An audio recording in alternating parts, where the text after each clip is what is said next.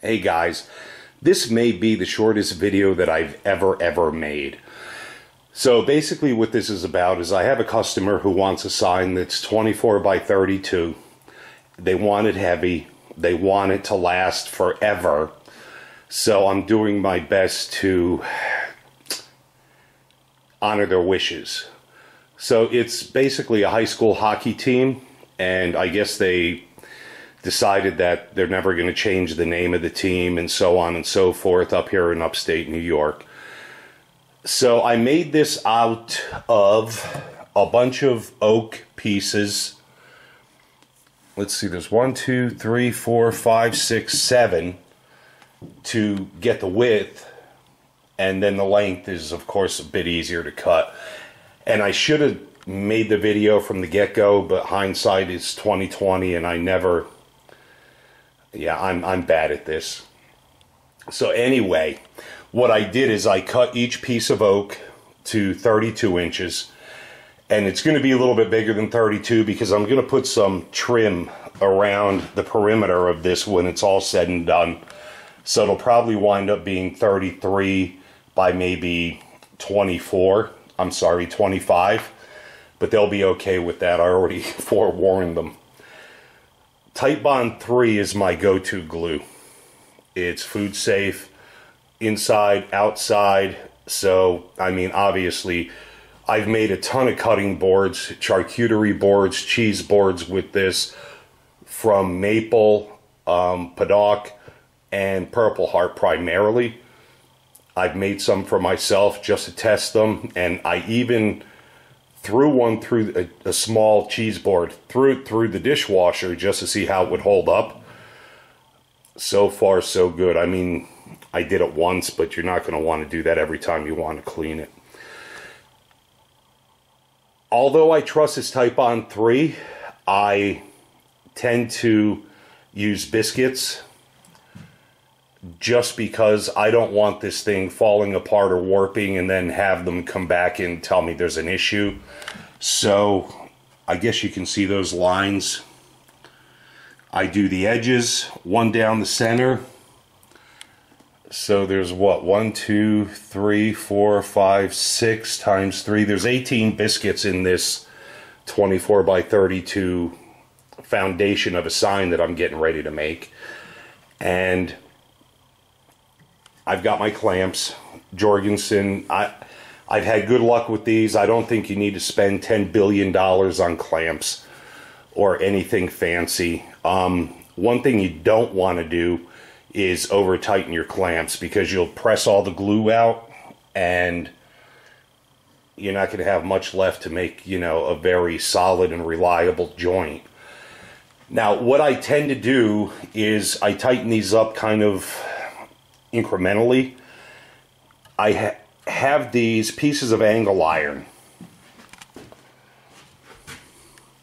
top and bottom, and these pieces of angle iron and these two clamps are basically to keep this flat. These two clamps here and here compress the boards together, but these guys keep them flat.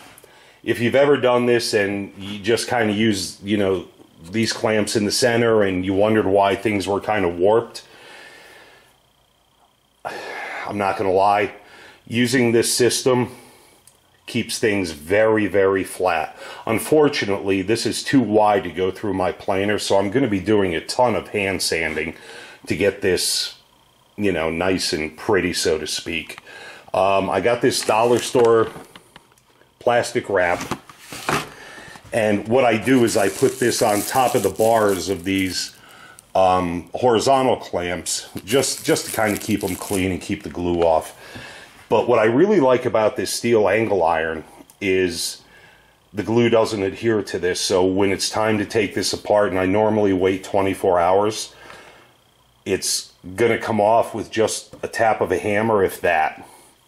There's not going to be any residue, any left behinds. I'm not going to have to sand anything crazy because I used a couple of 2x4s. However, you can use scrap pieces of wood if you put the plastic wrap between your workpiece and your clamping piece.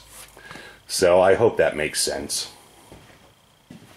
Like I said, this will be the shortest video I've ever made, I think. And these are the biscuits that I use. They're basswood. They work really, really well. I haven't had a failure, knock wood, on any of my cutting boards or charcuterie boards. And I know a lot of people just end glue them together, but my faith is weak in this kind of stuff. So I use biscuits in everything.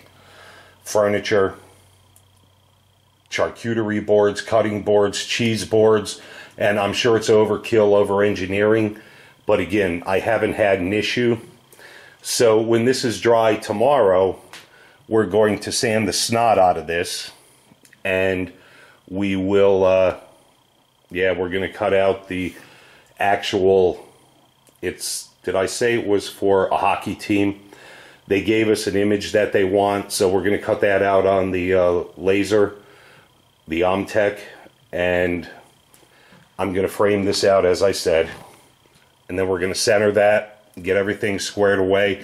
They're kind of country folk in upstate New York, so they want this stained a medium dark. So once it's sanded, I'll do the staining. I'll get the cutout pieces for the hockey team centered. I'm going to screw them down, glue, stain, and I just don't want this stuff falling off on the floor while somebody's admiring it.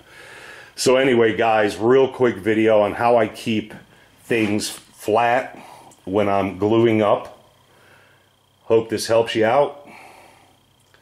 And I can't even believe it. Today's March 1st, 2024. It's almost 5:30 p.m. Got home from work about an hour and a half ago and started this project for them because I'm on a crunch. They need it by the 8th of this month, so I don't have a lot of time.